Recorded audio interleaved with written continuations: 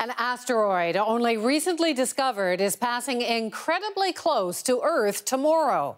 It's a space rock so big it would cause widespread destruction if it hit. But astronomers say this tricky Halloween visitor is actually a wonderful treat.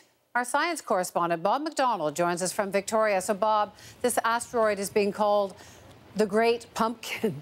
What's so great about it?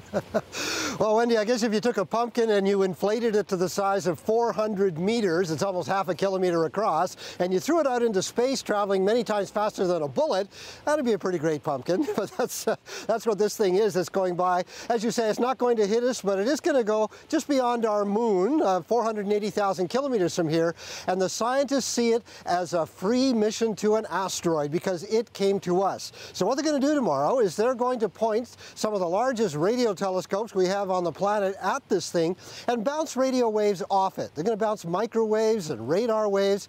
And in the same way that the police sort of bounce radar to get your speed, they'll be able to calculate where this thing is going, whether it's rotating, and they'll actually be able to see details on its surface, like rocks, right down to a few meters across. Maybe even it has a moon. So it's just an opportunity to look at one of these things close up without having to build an expensive rocket and space mission to go out and visit them. Or get too close. Isn't it kind of scary that we didn't see this coming? Like, should we be worried about other asteroids that may be next?